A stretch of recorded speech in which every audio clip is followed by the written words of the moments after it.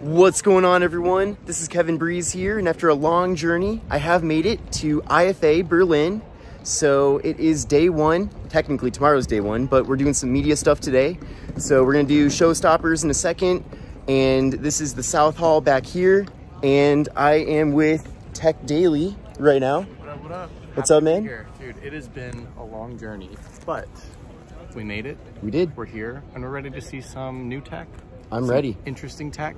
Some tech we probably don't need, but might buy anyway, right? Yeah, maybe some Samsung A-series phones, some TCL products as well.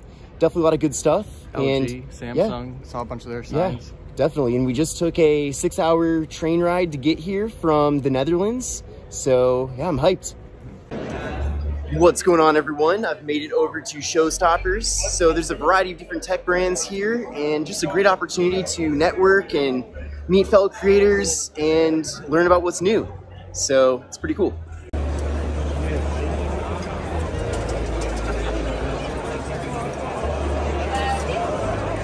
Definitely a lot of brands here. Really a little bit of everything. So this is my first time at IFA, and this event is tied to IFA, but it is its own separate event. Yeah, the display looks so clear and the colors are really good. It is. It's beautiful. It's beautiful. What is it, a 4K display? Or? So it's technically 2.5. Okay. So, but it's up to 600 nits HDR. Wow. Yeah. And being an OLED. I have a because I have. Wow, So that's cool. This place I want to go to. UK. This is the first time you guys have done a form factor like this? This is actually our second. Okay. So this is our second version. So we learned a lot in the first one. We've had one we were the first foldable PC in the market in 2020. And so this is our next generation of it. That's great. And then what's the biggest innovation with this new generation? We have a new hinge. So the hinge folds all the way flat. So it's very, very modern looking. We also go to a bigger screen size. So we were at a 13-inch screen size. Now we're at a 16.3. Yeah. So the 16.3 allows for 16.3 that way, or when you're this way, it's 12 inches on each side. Yeah, that makes it a lot more useful. You come this way, and you can put the keyboard on, and be able to have that 12-inch display on the bottom half of the screen. Wow. So if you're looking for a good solution to go off the grid, Chakri has the Explorer 1000 Pro. So they have the solar panel over here, and in 9 hours, it can recharge this entire unit. And you can see here that we have a variety of different ports. We have USB-A, USB-C. We also have traditional wall outlets as well. So it's really a nice all-in-one solution in order to take care of all your power needs, whether it's a power outage or whether you're camping. Definitely a lot of situations where this can come in handy. So we're here with Riley Scooters, and they're focusing on portability with their scooters. So you can see we have a full-size scooter right here, and it can fold up into a very small size. This one. We've made it over to day one at IFA 2022 here in Berlin. We were at Showstoppers yesterday, so it's kind of like day 1.5. I did manage to get about 10 hours of sleep last night, so I did sleep in a little bit. So we're not here right when doors open at 10 a.m., but it is like, what, 11:30? But you can see TCL once again has taken over the various posters and branding. We're here in the lobby at the convention center. Looks like we've got some show floor on the left side there and on the right side as well. So quite a bit to see here.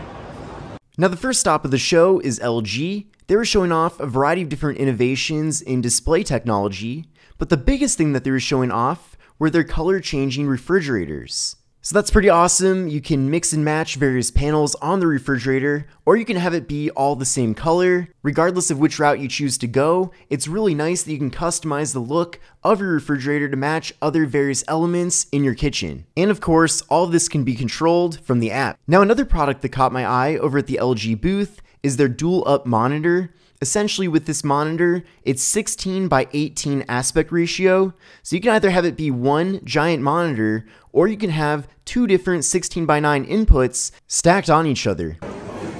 What do I want? Do I want salami? Just cheese? or turkey, ham, chicken. Okay, yeah, a lot of good options here. What do you think? What are you doing? Oh, one of these sandwiches right here. One of those? Yeah. Subscribe to Kevin Breeze. That link, yeah.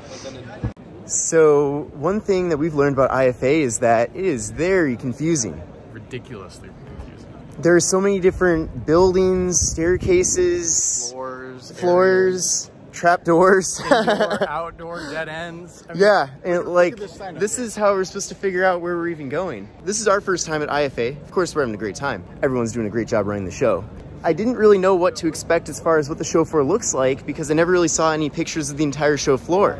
And now it makes sense because it is so fragmented throughout this entire, it's almost like a factory where the show floor is. Again, great place. We're having a great time. It gets the job done, but wow, it is a maze. Now, maybe by the 5th or 6th year that I come here, I'll finally know where I'm going.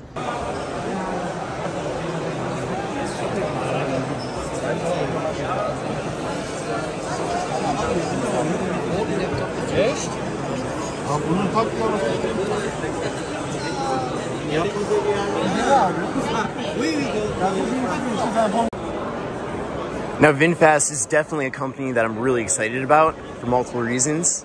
One of the major reasons is because of the form factor of their vehicles. I feel like they're really good-looking cars. I like the styling a lot, and just the fact that they're kind of more of a traditional look compared to, you know, the Tesla Model Y or the Cadillac Lyriq or any of those. I don't really like those kind of station wagon looking EVs. And they've even got over here the VF9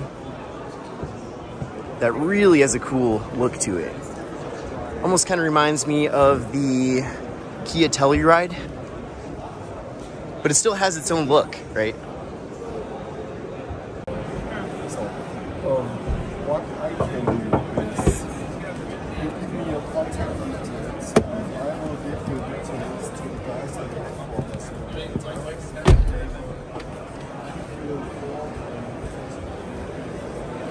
Tell me whatever. Don't worry, man. I jumped in here just so you can hear this. Right? So when we test drove, they didn't have any of this stuff in here yet. They had, Really? Yeah. At least the model. I forget which one that we ended up test driving, but they have a heads-up display as well. None of that stuff was even like. Oh yeah, there's no gauge cluster. No, it's Interesting. it should be a heads-up display. But when I test drove it in Vietnam, it was great. I mean, it was. Yeah, say it again. You were in Vietnam, right? So yeah, shout out to VinFast. I was in Vietnam driving a couple of their cars, and who are you? Oh, hi, I'm Tech Daily. Okay, there we go. But yeah, so I was in Vietnam with VinFast a couple of months ago, driving a couple of their cars, pre-production kind of models and everything. And this is a very complete, finished version of the interior with the display and everything like that. And it's a really nice car, Yeah. inside and out. Really great fit and finish. Yeah, seriously, I am pretty impressed with VinFast. I mean, they're great looking cars. The interior feels like good quality. I like that user interface here. I mean, there's not much more you can really ask for.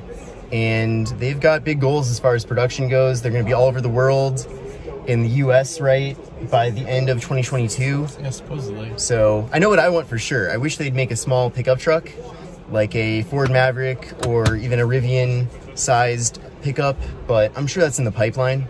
But so far, so good. Now heading over to the Samsung booth, it is massive, pretty much its own entire building, so quite a bit of space here.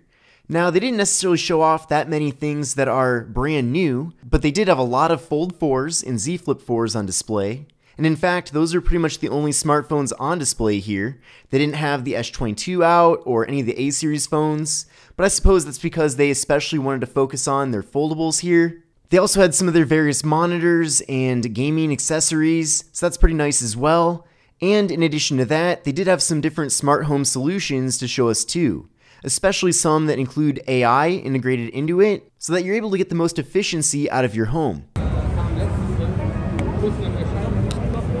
Very easy to open with one hand, not bad.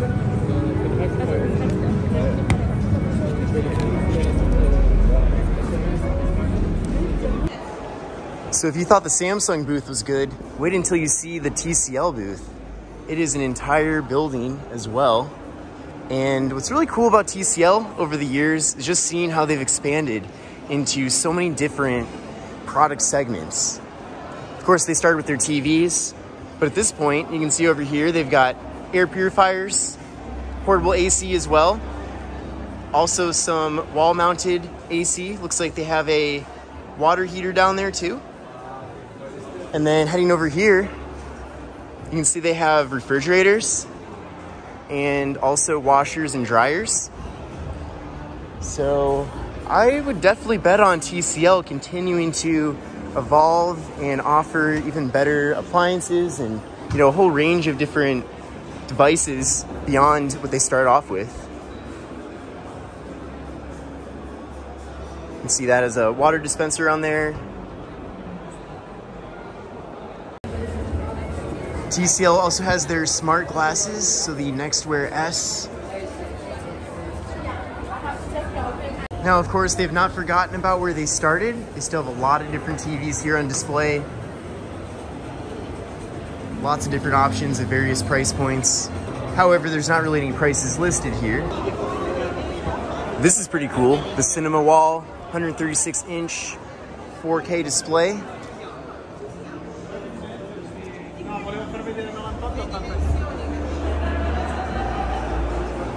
144 hertz, so if you want to do some gaming on your TV, that can definitely come in handy for that. We also have the TCL Art TV. So I would assume that this is a competitor to the Samsung Frame, which I feel like I've been hearing more and more about that lately, especially on social media. So I can definitely see that catching on more and more as time goes on. So even though TCL does have a lot here at the show, it looks like they don't have any mobile devices on display, which is fine. I'm gonna be at MWC next spring and also of course CES.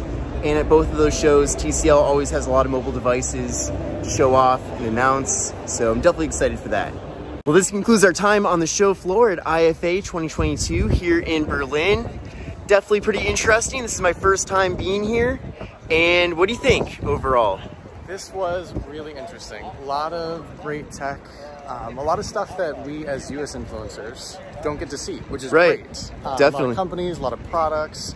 I would say well worth it. Well worth the trip over. For sure. Now, one thing that is definitely obvious from probably the vlog that you're watching right now is that there are not too many smartphones here at the show. Now, that does kind of make sense because we do have MWC in Barcelona coming up in the spring. But if you're coming here looking for smartphones, I mean, outside of maybe Huawei, Honor, Samsung, Nokia kind of, and maybe like a few smaller brands, there's really not many smartphones to be found. But as far as pretty much all other tech, and especially home appliances, yeah, there's a lot of them here. So yeah, a really cool experience and looking forward to being back next year.